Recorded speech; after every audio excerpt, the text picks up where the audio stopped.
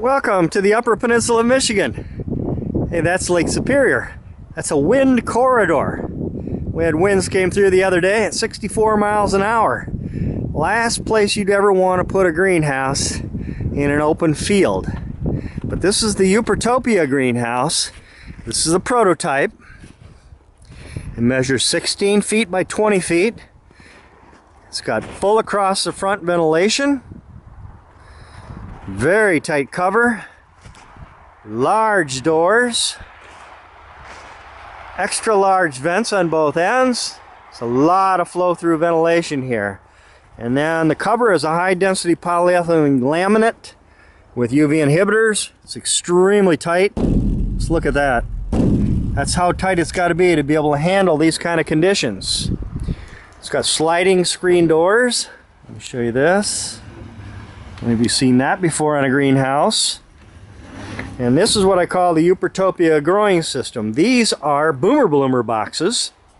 I call them Boomer Bloomers because they were designed for aging baby boomers who have bad backs and bad knees, or just don't want to get down on their hands and knees anymore.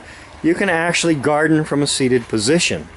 That's spinach, there's arugula, a lot of lettuces, radicchio, more lettuces, more tomato plants that are going to get transplanted in the spring. And then this is cilantro, spinach, and more arugula. The temperature outside is 23 degrees. This is December 23rd, and anybody that wants to can grow a garden in the wintertime.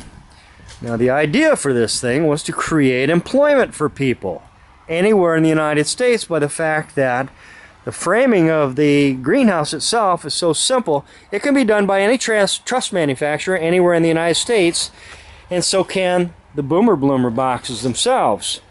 So what I'm going to do is try to find people who can do the sewing of the vents on the ends of the canopies, the woodworking of the framework of the canopies, as you see here, assembly, delivery, and installation.